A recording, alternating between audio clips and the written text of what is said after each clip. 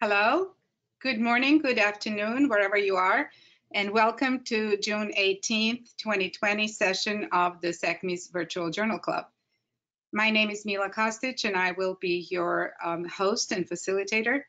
Today, I wanted to introduce briefly the topic, welcome all of you, and introduce our panelists today.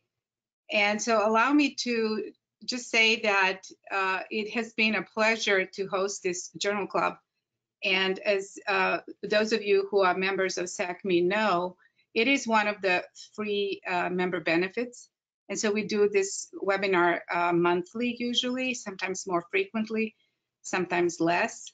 And we discuss topics of interest to our community that are related to scholarship, and in a way that we turn to literature to inform our practice and then discuss practical applications and experiences we all have.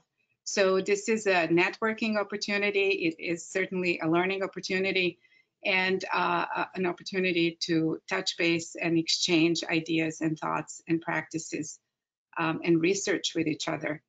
I'm delighted to be able to welcome a much larger community to this series in the past few months, and to see that you have embraced this program greatly. So thank you all and welcome all. I hope some of you at least will be able to join SACME formally, where you can get a little bit deeper into the discussions with colleagues and have other benefits of the program. Our topic today is again related to the needs, the current needs, and many of you have expressed the need to talk about outcomes in program evaluation of online learning because of our reality. So over the past few months, we have been going through the pandemic, the COVID pandemic, that really created a tension between the need to have additional programming in continuing professional education and of course, the challenges of producing it. So many of us have turned to online forums, we have turned to online education, and then the question became, well, how do we do meaningful evaluation of outcomes in that environment? So today, helping us address this topic, I'm delighted to say that we have a terrific team of experts, researchers, both and educators from the University of Toronto with us.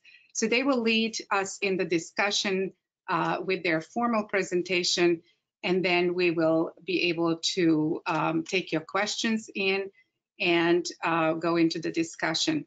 I'd like to remind you all first that this session is recorded, like all of our sessions. You will be getting a PDF of the presentation with a link to the recorded session and the key references within a week, but usually it takes less time. What else can I tell you? Well, two things.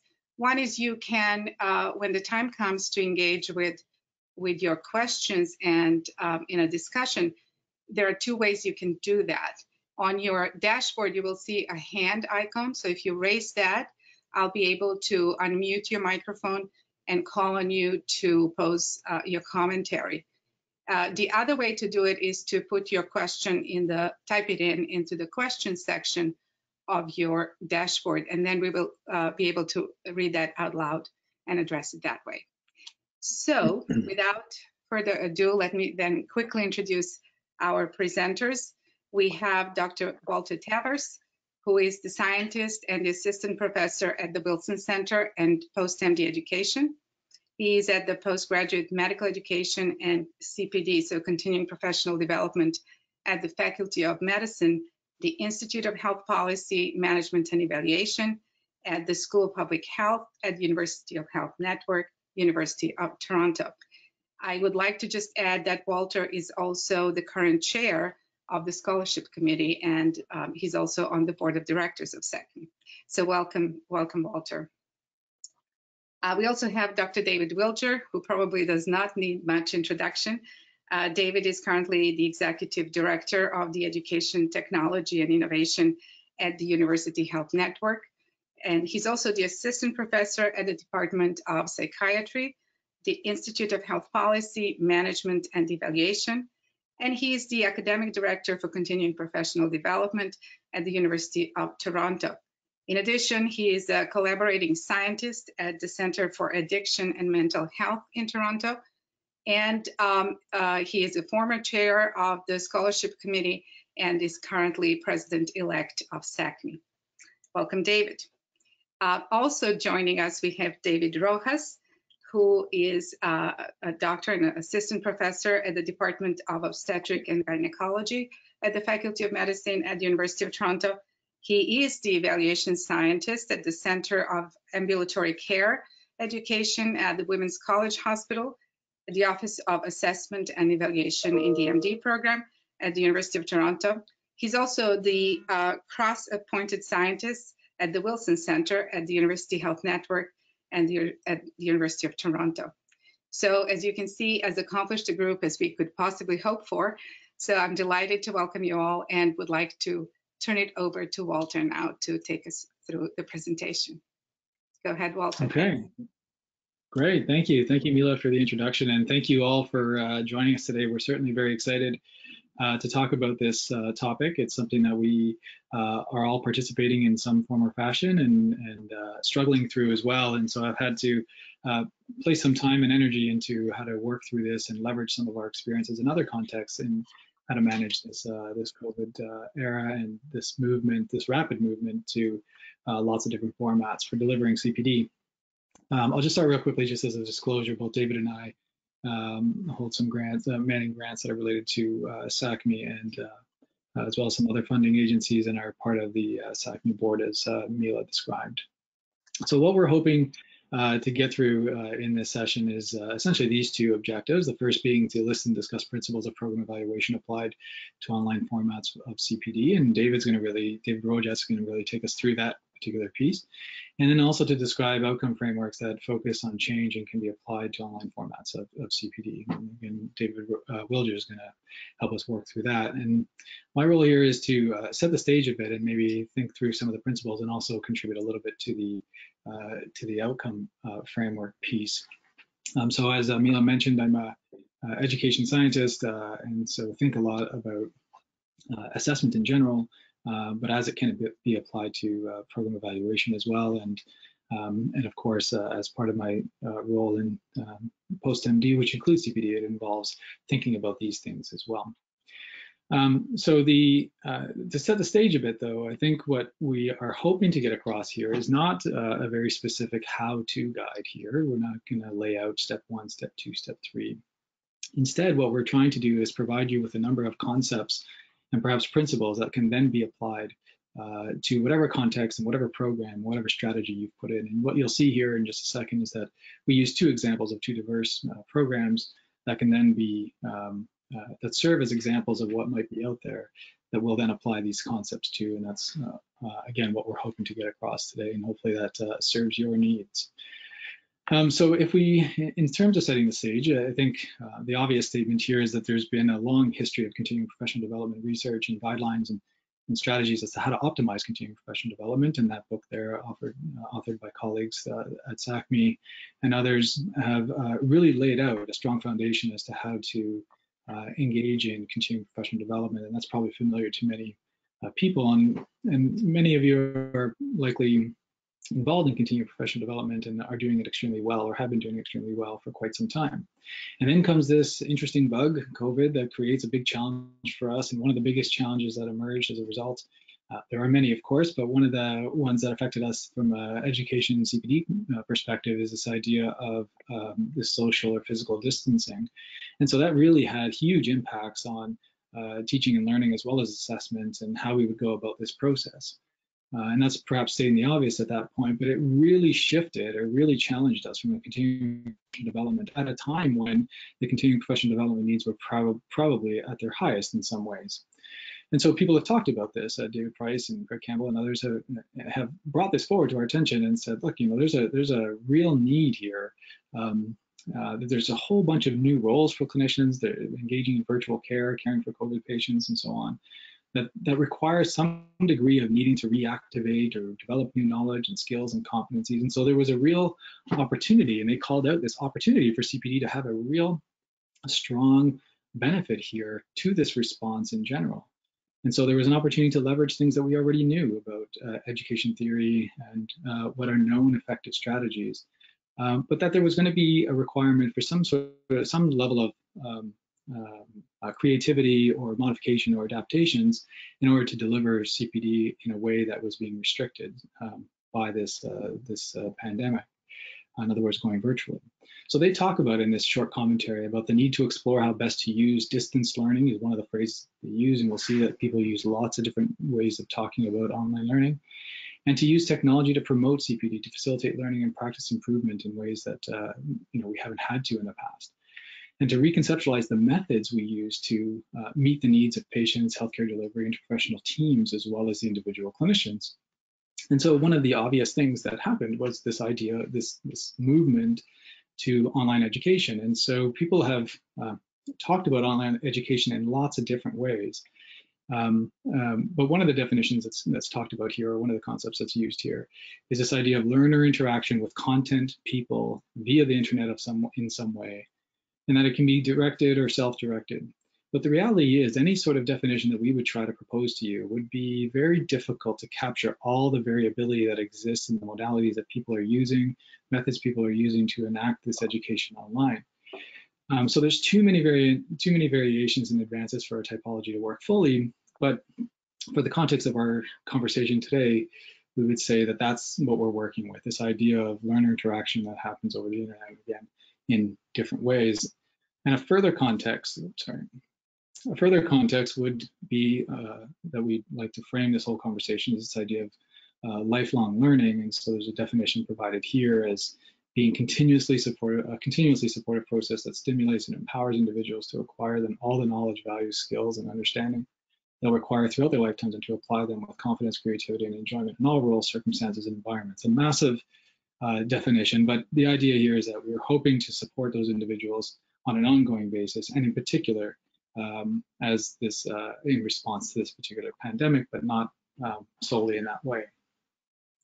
So there are a ton of different ways that people can go about doing this, and these is just a very quick survey of all the different tools that are being now leveraged and promoted and sold and talked about as ways of enacting online education. And so some of you probably likely have some experience with some of these or many of these, and lots of these things. Online education has been around a very, very long time. And so we're not introducing a new concept there, but we do hope to talk about how that can be evaluated despite the modality that you use. And so it doesn't matter which one of these or any other that you decide to use, but the idea is how do you go about evaluating the effectiveness of that process. Now, one important distinction to talk about is this idea between, and what authors are starting to talk about is, in this particular context, there's this idea of remote emergency teaching versus online education and learning. And there are lots of different ways that people are talking about it. They're saying, the design solutions can be things like distance, distributed, blended, online, mobile, and many, many others. But what they're trying to distinguish is that there are, fortunately or unfortunately, I guess necessarily, this what they're describing as emergency remote teaching. And so now they talk about this in a way that kind of makes it sound like it might be a bad thing. In other words, that it's not adhering to the common high quality evidence and practices around online education. And that online education specifically requires this large or this ecosystem to be able to function appropriately, but that the emergency remote teaching takes a little bit of a shortcut only because it has to, and that's under the context of it being an emergency. So some of the key features of those elements of an ecosystem that are necessary to support online education may not be fully featured or necessarily well planned. And that, as a result, leads to high probability of suboptimal implementation. And so this is where program evaluation really can have a say and have a large role. So this idea of moving to emergency remote teaching is this temporary shift, or is this idea of temporarily shifting of instructional delivery to online formats. And so the two examples that we're going to talk about here or use as context for our conversations is first this idea of remotely conducted, this short study that was put out about remotely conducted pediatric boot camp for fourth year medical students. Now, this study and the next one that I'm going to talk about real briefly is we have to give some benefit to the learner or to the authors here in that they this is just a short commentary. It's intended to be that, and so there's lots of elaboration that's not possible given the very short commentary. So the first one is this remote, as I said, remotely conducted pediatric boot camp. And so what they did here was they had a 2-week, originally they had a 2-week face-to-face pediatric boot camp elective that was given prior to entering pediatric residency that had to be canceled due to the COVID issue. And so they used Zoom to do lots of good things like didactic presentations, flipped classroom models, small group discussions, role play with debriefing, case discussions, online videos of procedural skills, and even self-reflection. Lots of great things were built into this program. And when they evaluated it, they looked at outcomes such as it was highly rated by students, confidence, students responded positively, it was highly rated, facilitators had a positive experience, future plans for more robust evaluation, and more. The second study that we'll use, and so we'll come back to these studies, but the second study that we'll talk about is this idea of an online faculty development using cognitive apprenticeship in response to COVID-19. And so what they did here was they also changed the face-to-face workshop that was based on creating multiple choice questions to an online format. And they used, again, lots of great concepts here. One was a cognitive apprenticeship model, where they framed the entire thing under a cognitive apprenticeship model where experts reveal their processes to structure their online program. And so they use many things as well, like video recorded lectures, both synchronous and asynchronous, document sharing, modeling, coaching, and scaffolding using breakout rooms in Zoom, reflection using previously designed MCQs, and requirement to critique their own earlier work, feedback, asked to create new multiple choice questions for further feedback, and so on. So again, a very robust program. And the outcomes that they included were things like they said they could change faculty minds, can improve the outcomes of faculty development activities, and that trainees reported less interference and better participation when this program was offered online. So now if you think about this in two camps, camp one might be that, look, this is a pandemic, outcomes are different, this is temporary, it's not ideal, we recognize that. And so evaluation just isn't feasible or even necessary, at least not now. And so let's just focus on getting the curriculum developed and content adapted to the modality and move on, at least for now. And the other camp is saying, well, this is a pandemic, this is a new normal, the needs and implications are evaluated, and the evaluation is actually elevated. It's more important now more than ever because the consequences are significant and the future is uncertain. And so depending on which camp you sit on, presumably you're in camp 2 that you believe evaluation is important, that's why you're here. But of course, there are two different ways to look at this. And so what we're going to do now is really focus in on the outcomes piece and really talk about changes in awareness, knowledge, skill, behavior, etc., using a number of different frameworks that are potentially applicable, but also try to focus in on the impact of the educational strategy that we're trying to implement. And so that would be, again, ultimately, or the ultimate intended change in an organization, community, or other system, and that outcomes are intended to inform those impacts. And so what I'd like you to do, just briefly if you can, either in the chat box or on a piece of paper, or just keep mental note of, is to say what additional outcomes could those two projects, the pediatric bootcamp and the MCQ online teaching modality, could they have additionally included? And then in thinking about that, if you can jot those down or share them with us, also think about what informed your choices of those outcomes and how might we optimize or think about that differently. So I'll give you a second to do that while I transition over to David Rojas here, who is going to take us through some foundational pieces about program evaluation before we can focus in on the outcomes that David Bilger will then talk about. Sounds good. Thanks a lot, Walter. So before I start, as Mila explained, my name is David Rojas, and I'm an assistant professor at the University of Toronto.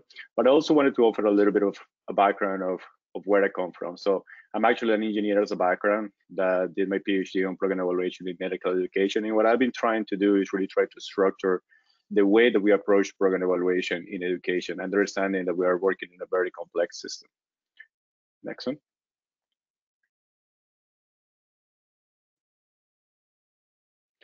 So for today, I wanted to start. I know the focus is on outcomes, but from a program evaluation perspective, to really try to understand what outcomes do we need to choose, we need to understand the rhetoric and the rationale behind the program.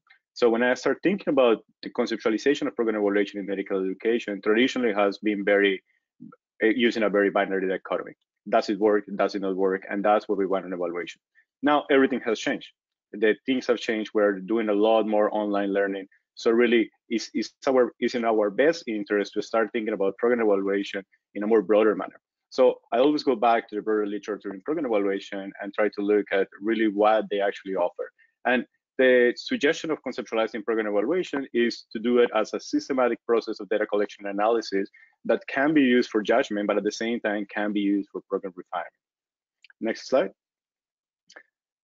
So where does this fit? So clearly something has changed in the things that we are analyzing, the programs that we're analyzing, the courses that we're analyzing. When I think about program evaluation approaches, there can be divided by many different dimensions, but today I'm going to be talking about the purpose. And I'm going to be talking about three specific program evaluation approaches. The first one is the developmental approach. And the developmental approach is traditionally used for innovation, especially when we don't have a benchmark that we are trying to measure ourselves with. We don't know what we're trying to create, but we're developing something that is very innovative. The second piece is the formative evaluation. And in the evaluation perspective, formative evaluation is an evaluation from learning.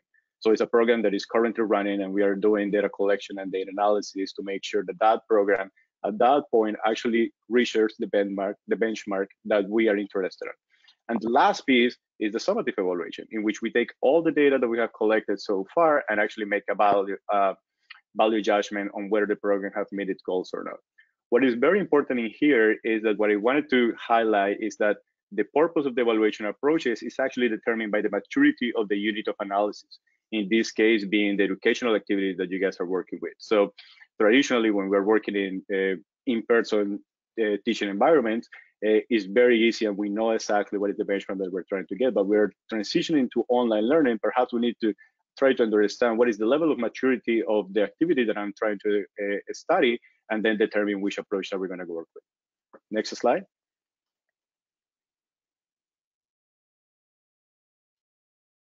So a very good quote that I have to explain this comes from a statement in 2004, and it says that when the cook tastes the soup, that is a formative evaluation. When the guest tastes the soup, that is a summative evaluation. When the host is actually planning what to do for the guest, that is developmental. And that helps us to understand this idea of the level of maturity across the unit of analysis that we have. Next slide. So to reinforce, there's clearly a close relationship between the maturity of the unit of analysis and the purpose by which we select the approach that we're doing evaluation. Next slide.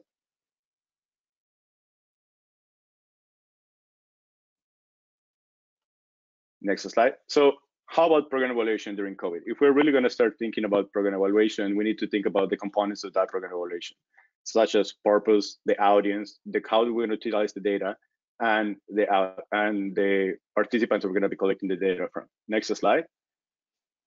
Oh, it's going backwards. Okay, next slide.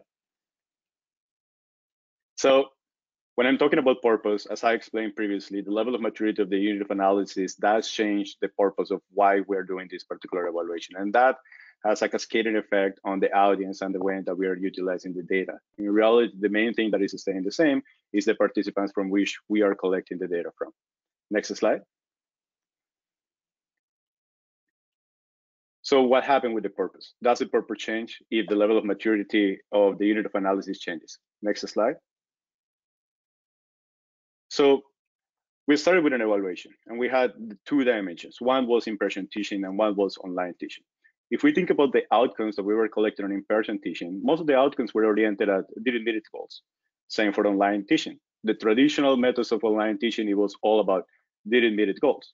However, when we start looking at the traditional evaluation tools that we use in medical education, we understand that things are very good when the results of our evaluations are rather positive, they agree or strongly agree. But if an evaluation question is trying to ask us about how does the core has helped to improve, and we start getting neutral, disagree or strongly disagree, then things start getting more complicated. Because one thing we know that we are not meeting the goals, but at the same time, we don't have enough information to know how to actually get there. Next. So what I'm proposing here is that at this point, when we're thinking about outcomes, we need to think beyond the traditional outcomes. Not only the outcomes that are oriented at didn't meet it goals, but also outcomes that can help me identify, does it need to be improved? And if it does need to be improved, how can I actually get there? Next slide. So what happens with audience and the utilization of the data? How does it change now that the purpose have actually changed? Next.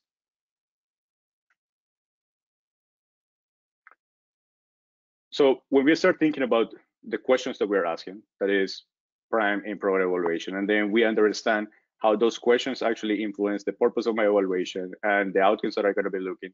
I have a table in here that shows the different uses or the different model that we engage when we are asking different questions. So if we think about does it meet its goals, that traditionally is a process of quality assurance that we usually engage in our learning activities. And that data is usually used by accreditation processes or by program leadership. However, when we start thinking about asking different questions and collecting different outcomes, such as does it need to be improved, this start looking a lot like a process of continuous quality improvement. And what is key in here is that the audience also changes, because the key for a process of quality improvement to succeed is to make sure that we are closing those cycles, that the people that we're collecting that data is receiving the feedback that we are doing something with that data. Next slide. So I wanted to situate this within some core principles of program evaluation. So as I've been mentioning, the maturity of the unit of analysis will definitely help inform the purpose and the question of the evaluation that you guys are engaging with. The evaluation purpose can definitely inform the type of outcomes that will need to be captured and analyzed as part of the evaluation. New platforms and technologies offer multiple opportunities to focus on different and new outcomes. And Walter was mentioning a couple of the platforms that are out there to engage into online learning nowadays. However, what is important is always to have a purpose of why are we collecting the data? How is the data going to be used? What is going to be informed? The next principle is about determining the theoretical underpinnings. And this helps when we understand how a program is working and we understand the theory that explains how the program is working, then we know what outcomes we're going to be looking at. So regardless of everything that is changing, we know that the purpose of the evaluation is changing. We know that the audience that we will use in the evaluation is changing. We need to go back and ask ourselves, is the theory of the program changing? Is what we're trying to measure changing? And if that is changing, then we know that has an effect on all the other dimensions. But if that is not changing, then we have to ask ourselves, do we change our evaluation practices or not?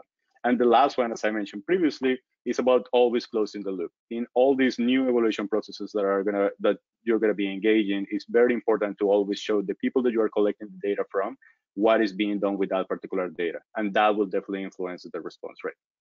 Next slide.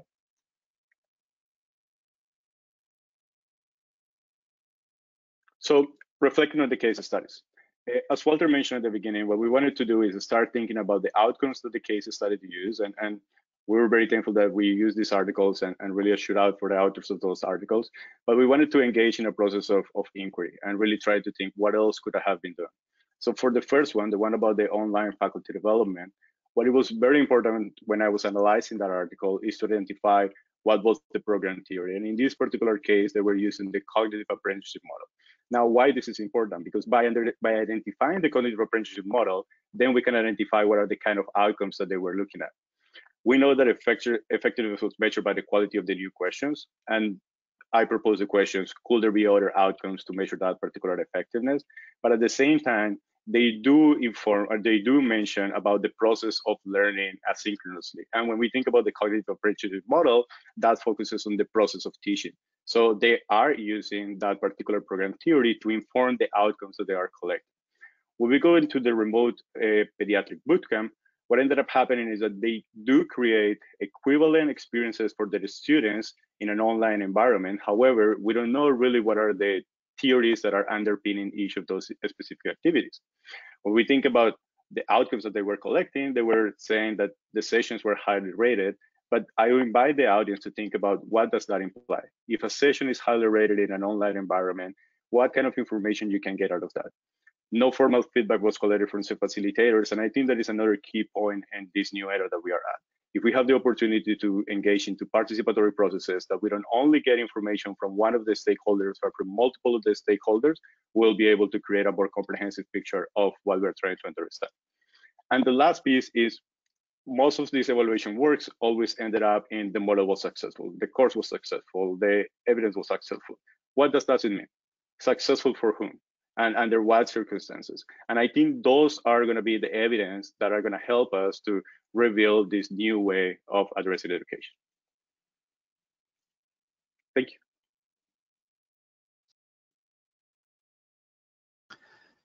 Good afternoon, and thank you to Mila, Walter, and David for the opportunity to be involved.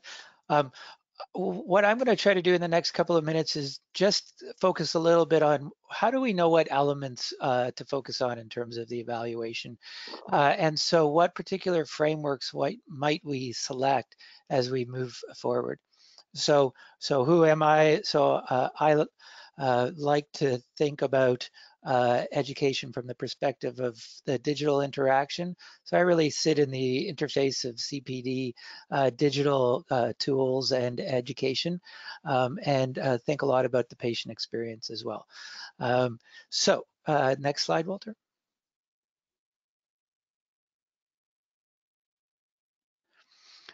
So I'm going to quickly walk through frameworks, and many of these you'll be familiar with, but what I want to think about with you for a few seconds is how do we think about the context? So if we take a framework that most of us have seen before or heard about, Kirkpatrick's framework, this is really looking about what was the individual experience, what were the different levels that you can go through from reaction to learning to change behavior, and then to what extent do those targeted outcomes actually come into realization.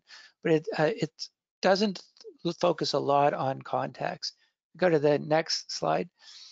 If you look at Miller, it's also pretty learner-centric if you think of it that way.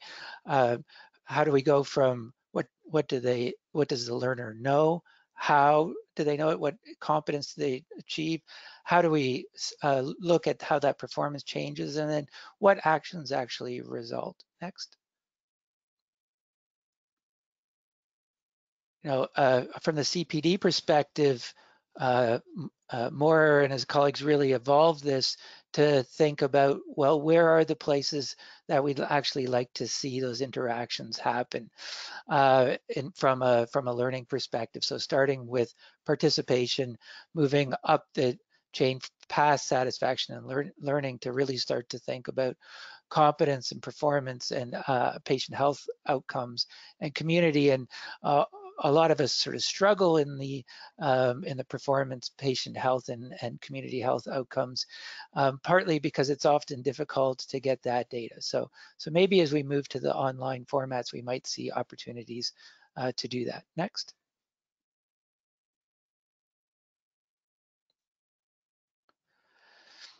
We also might want to think about frameworks within sort of the lifelong learning development skill, and think about what does the master learner perspective look like. And Schumacher outlined, I think a very complex framework for us to think about, and within the context of lifelong learning. But again, the modality of the learning doesn't play a very explicit role here. So we can think about it from areas like self-determination theory and cognitive load theory of where and how we might experience that. But the digital element has really not been layered over here very much. So thinking about how we interact with the technology. So that's an area we still need to think about. Next. The next evolution, as we start to think about the master adaptive learner, I think provides some really interesting context in the shift to digital, as this model is really underpinned by a quality improvement lens. Thinking about what is the cycle of learning as we go through, assessing need, engaging in the learning, thinking about the outcome, and then again, assessing what that performance looks like. That quality improvement cycle probably plays an important role as we shift to digital and see many elements, as we saw in the case study, and I'll come back to that longitudinal perspective. So this starts to allow us to think a little bit in our framework about what does time do when we're talking about the learning cycle, and how does that allow us to adapt over time. So now we have the individual, the learning cycle. Now we have the ability to think a little bit about quality improvement and adapting. Next slide.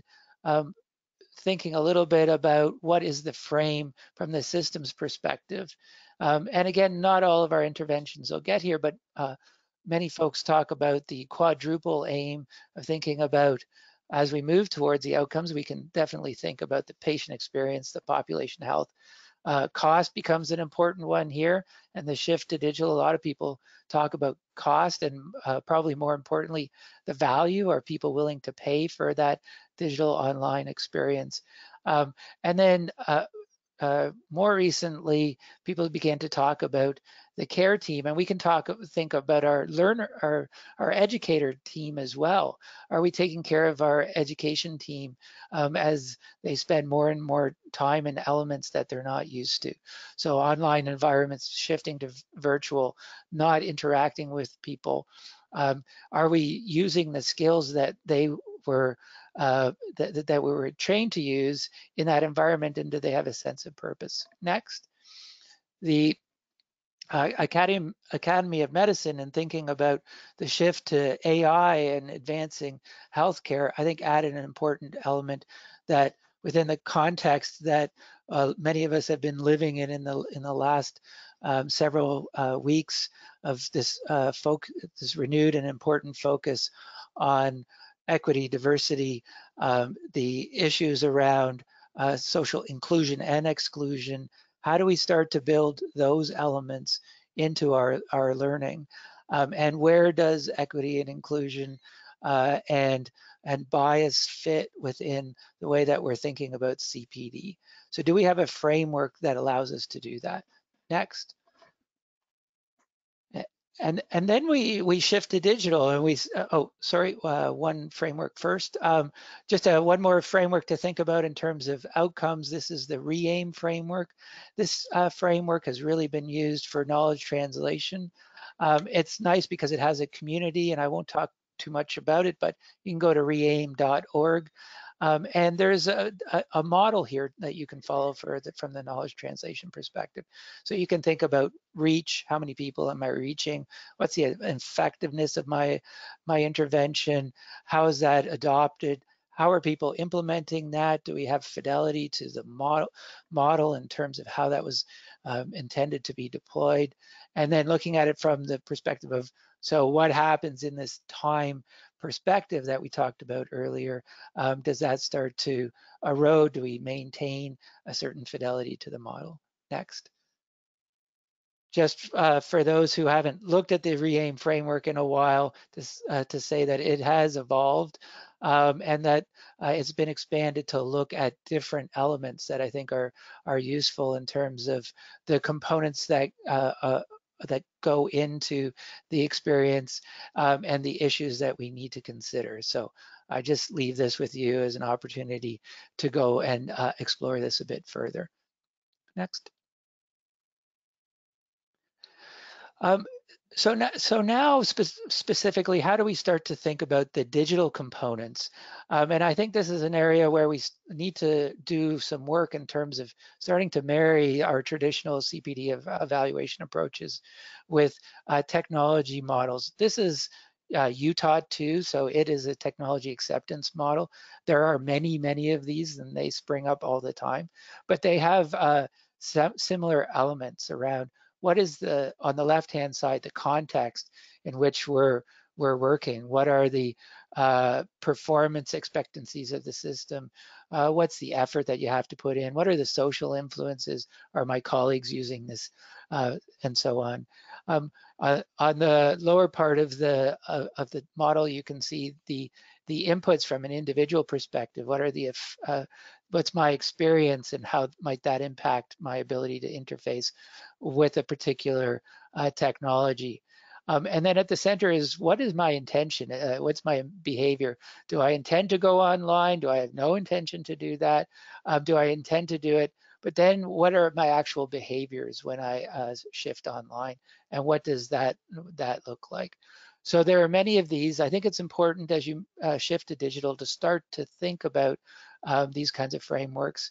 And then I'll just share one last one, which is sort of emerged on the digital evaluation scene. So next slide, Walter. This one is comes from just an outstanding evaluator from the UK, Greenall, and this was published in 2017. And what I like about this, and I think this picks up on what David was saying earlier, is it doesn't necessarily assume success of the technology that you're going to introduce. That we have to sort of think critically that just because we all do our learning on whatever platform we choose doesn't necessarily mean that it's going to be successful. So this particular framework, it's the non-adoption, abandonment, scale-up, sustainability, and spread model. Very, very easy to say. I don't suggest you go into a meeting and say, hey, let's use this framework with this title. People might roll their eyes a little bit. But what I do suggest you do is think about the elements of this framework in terms of what conditions are we working in? What technology are we proposing? What is the value that we can actually realize through using these technologies? Well, where are my key stakeholders? Where's my organization? Are we ready to make this shift? What does the environment look like from a wider system? And then what does this, again, what happens over time to this system? So again, just a quick flyby here, but starting to think about from a digital perspective, what are the elements that we want to bake into our CPD education and evaluation? So next. And so what are some of the principles? Well, I think, David already called these out. Many of these, but I want to focus on a couple of things. One is this opportunity of new ways of evaluating and the ability to collect new data. I want to say we need to focus as much on the benefits as the challenges of the technology. And then I'll just quickly skip to the final one of thinking about selecting frameworks or elements of frameworks that allow us to consider really important contextual factors, things like equity, diversity, and inclusion that we may have not been thinking about enough. Does your framework create the opportunity for you to really explore there? And then I'll quickly go to the case study. I want to leave a little bit of time, but just to say, when we think about the case study, for me, thinking about it from the lens of the framework, we need to think about, in many of these cases, the longitudinal aspects, what's happening over time. What about the different modalities? And I think these case studies illustrate multiple modalities, which is really nice. How do we separate out the different interactions and their impact? What's the impact of the social piece? One of the case studies had that coaching piece. And so what happens if we put that in or take that away? And then really thinking about both the unintended consequences, as well as, and sometimes we don't talk about this, the intended benefits of what happened that we weren't expecting. So I'll pass over to Walter there.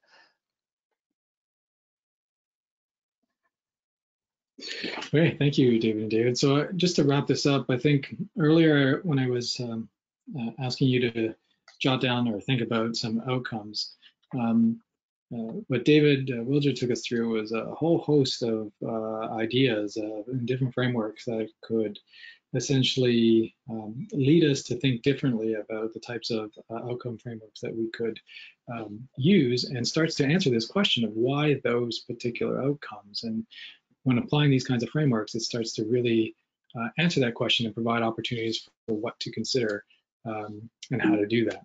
Oops, sorry. So again, this is trying to find ways of optimizing how we think about or enact frameworks differently.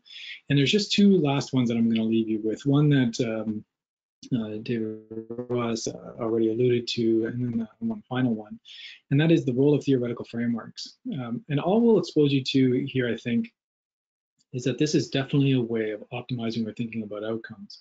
And the paper that I think you can use is this one by Haji that talks about this idea of the role of theoretical frameworks. And again, David Ross talked a little bit about this already. And the idea is that those conceptual frameworks, much like all the frameworks that David Wilger just took us through, about what outcomes to pay attention to, what things to pay attention to. And so what Haji and colleagues talk about here is they use this example of a tree, and they say, look, if you look at this example here in this tree, all you know is that there's an apple next to a tree. When we're really trying to, in the position of the apple and maybe the height of the tree and so on, and what we're really trying to understand is how that apple landed there or why it landed there. And the only way we can come to that answer is when we think of the theoretical framework of gravity. And it's an obvious explanation here that once we have that conceptual framework in mind, getting to that understanding of how and why starts to become clear. And so this paper called Rethinking Program Evaluation in Health Professional Education, Beyond Did It Work, is an exceptional guide, or at least a conceptual guide, on how to use conceptual frameworks. And so I would encourage use of that. And the last one that I'll just share with you real quick is this idea of principles. And again, as a way of how we might better optimize or think about outcome frameworks. And Tanya Horsley and Glenn Reger and others have really thought a lot about this and how we will build programs, interventions, educational models, online education, and that represents the intervention. And that when we get to implementing that intervention, sometimes we have very little control over some of those things. For example, the experience of the individuals, which David Roger talked a little bit about. So that little control means that at some point, that intervention is transformed, it's transferred exactly as we intended it, or in some ways it's abandoned, or some of its core principles are abandoned. And so then there's this issue of, what has emerged essentially, and how context, in terms of where these educational interventions, online educational interventions are applied, really matters. And so they've extended this idea into looking at, again, the role of principles. And there are basically 3 levels of principles to think about. And the first would be the techniques at the surface. So these are the contextual factors that can be tailored to local settings. So this might be the content that you include, the modalities that you use, and so on.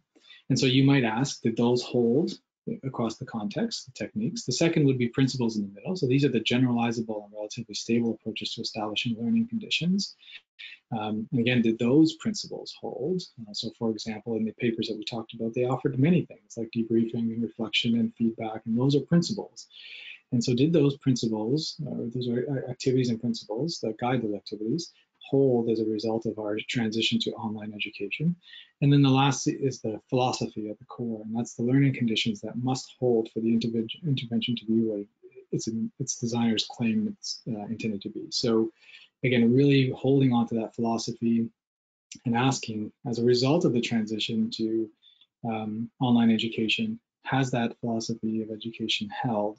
And these are the kinds of things that can change or suffer as a result of moving something that is traditionally face-to-face into an online format in an emergency remote teaching kind of way. And so thinking about it from the techniques, the principles, and the philosophy, and again, using this paper here called Learning Theory and Educational Intervention, is a good way of approaching this idea.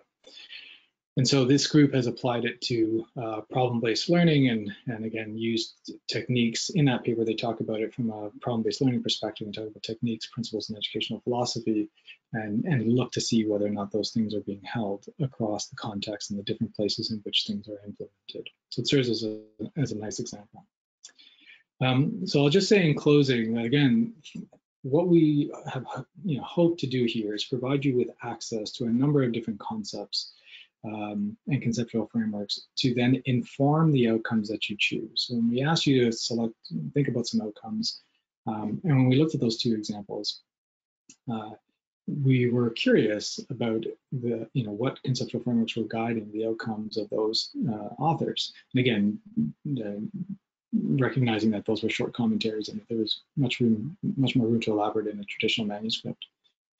So we would just say here that it's more than working or not working. It's circumstances under which different approaches to online education meets intended purposes at different levels and why, and really trying to understand that piece. And again, making sure that it's not just simply a transition from face-to-face to online, but really honing in on the ecosystem that supports online education and making sure that those things, either in principles, philosophies, and answers to questions like why, are addressed in your program evaluation. So with that, I'll turn it over back to Mila to guide us through perhaps some thoughts and questions. Thank you. Thank you, Walter. Thank you all for this very thoughtful, and I know there's a lot to cover, so it's difficult and it may have felt rushed at times, but there's really so much to think about, even in regular times, let alone at a time of crisis that we are facing. So I really appreciate it. I want to say that I had my eye on the questions and the commentary that was coming in from our listeners and participants, and there were some really thoughtful comments. So at this time, I'd like to offer an opportunity to all of you online to maybe raise your hand if you'd like to provide a comment or something from your experience that you'd like to share, or have a question that's specific to what was presented, or to one of our panelists, or all of them. So feel free to raise your hand. I will unmute your mic then, and you can let us know what it is that you're interested in. I understand some of you have had audio issues, and I apologize for that. It may be a function of how many of us are online, which is unusual. We have close to 200 people online, and it's terrific to have you all, but maybe we are breaking the system. Hope not. So some of you asked if the slides and references will be shared. Yes, of course, you will have all that coming to you. There are a couple of interesting comments when asked what else can we think about, when Walter asked in terms of what could we evaluate at this time. That wasn't mentioned in standard, and we had some good comments. So for example, the idea of evaluating burnout. A couple of people mentioned building a community and bridging sort of the education and practice that way, community of learners and of practice, which is a great idea. There were a couple of things that I thought, so Sean Hackett talks about something very specific that they're starting to look at. And Sean, I'm going to go and unmute your phone line. So if you wouldn't mind, let me just find you. If you wouldn't mind talking a little bit about what you guys are doing in your place. Go ahead. Sure, can you hear me okay? Yes, thank you. So I'm an education developer with Orange, which is the Ontario Air Ambulance Critical Care Transport. And we are redesigning our critical care initial education program, which follows, we just redesigned our continuing professional development. But essentially, in going through and identifying all of the learning objectives, we are going to be using a social constructivist theoretical framework and a scaffolding model in order to train learners up to the proficiency that we want and the performance that we want. But what we've done is we've gone through and we were looking at the equal rubric. I think it was Taylor was the author on that paper. And we're looking at performances that include both cognitive, psychomotor, and affective objectives in order to perform, and identifying those behaviors that are unique, specific, or required by critical care paramedics.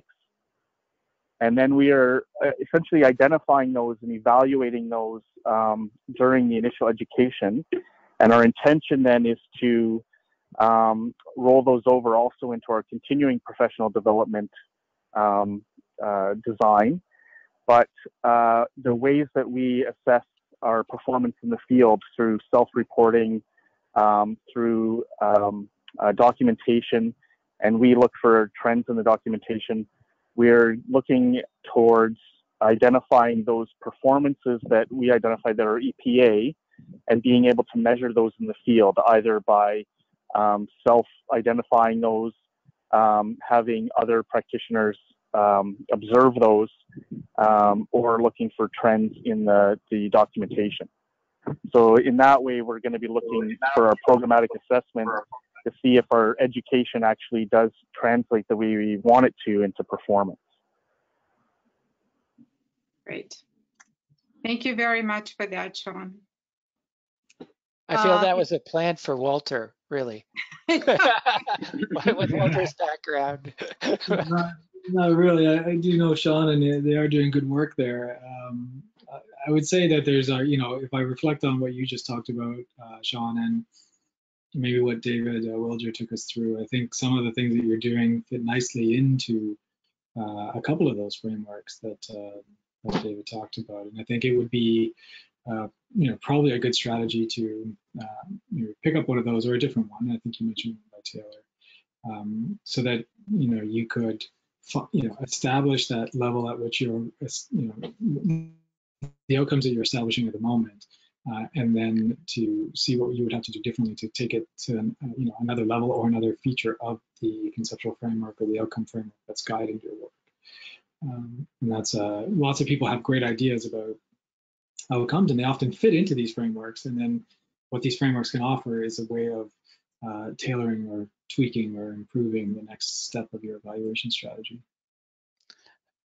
Yeah, and I would just add, I think what you demonstrated in talking through your process is not being married to any particular framework, really thinking about what's the context, what are you trying to achieve, and what tools do you have to bring to bear, and then coming back to some of these other tools or really serve as a bit of a safety net to say, have we got everything we want in our evaluation, and are there other things we need to consider?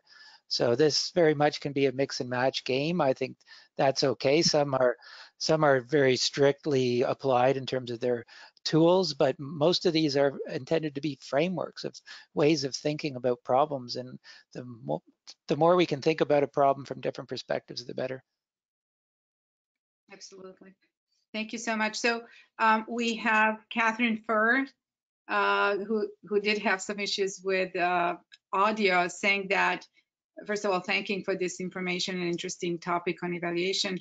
She's saying that her interest lies in equity, diversity, and inclusion. And it makes a statement that it's already challenging to design programs that are culturally inclusive in face-to-face kind of programming.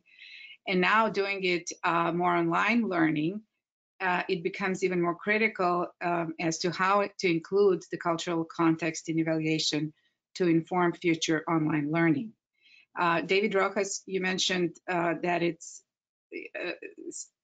important to think who stuff is coming from, and what does that really mean? Do you want to talk a little bit more about that? Again, about the context. Yeah, absolutely. I do think that when we're thinking about equity, diversity, and inclusion, and we were thinking about how to introduce that on our evaluations, I do believe that we need to go back to the main principles that we really want from equity, diversity, and inclusion to be actually implemented. There's many different ways that people take equity, diversity, and inclusion when they want to put it in an evaluation. Sometimes it just goes around the type of participants that they are working with. Sometimes they talk about the way that the data is actually being interpreted. So I would really suggest, like, if we're really interested on elevating our evaluation practices to include an equity, diversity, and inclusion, to also rely on the principles of equity, diversity, and inclusion that we are interested in seeing. So it doesn't become a tokenism. It doesn't become I'm using enough participants, therefore I'm being following principles of EDI, but really just going to what are the principles of EDI that I'm interested on and really trying to address those. Great, thank you very much. So we have another comment that I thought was interesting. So David Price said, of course, thanking for a terrific presentation to all three of you. And he said that your perspectives reminded him of the helpful role that the logic model can play in connecting frameworks to various types of both formative and summative assessments and outcomes. So I've invited David to say a little bit more about it. David, go ahead. You are unmuted. Hi, everybody, and David, and Walter, again, congratulations. This was terrific. It reminds me of how difficult it is to keep up with all of the different frameworks that are out there. There were a couple that were new to me, so I appreciate that, and I'm going to be looking them up, and I look forward to the slides. It reminds me also that the older I get, the harder I have time I have keeping track of things. And the visual logic models or documents or tables on one page, for me, has been a very interesting way to connect the framework or frameworks that I've chosen or pieces of them to the outcomes that I'm trying to look at, whether they be formative, summative, or developmental, as David Rojas mentioned. Elaine Van Mel and Eric Humbo and others published a paper, I think it was 2016 or so, about the use of logic models in medical education. And for me, it's been a terrific resource that I go back to time and time again. So just a comment that I find those particularly useful in trying to connect the theory and the outcomes, and I hope others might as well. Again, guys, great work. Thank you. You might see Walter and I smiling because when we did the larger version of this, the pre-COVID version, about half of it was focused on logic models. So David, we couldn't agree more, and thank you for your comments. Exactly. Thank you. I think, unfortunately, we are at the hour, a little bit past it. And I know many of you have other obligations to get to. I want to thank, first of all, our presenters and experts. It was really an honor to have you as part of our journal club. So thank you very much for sharing your time, your expertise, and your thoughts. I'd like to thank all of you who were able to join us and spend an hour of your time with us. I hope you have learned something and connected with some resources and thoughts and ideas. A reminder that we will share all the resources you heard about here, so the key references, the slides, everything, and the recording of the session with all of you. And I'd like to invite you all to join us for another session coming up in July, so July 23rd. We will have a session devoted to what good looks like with respect to online learning designing.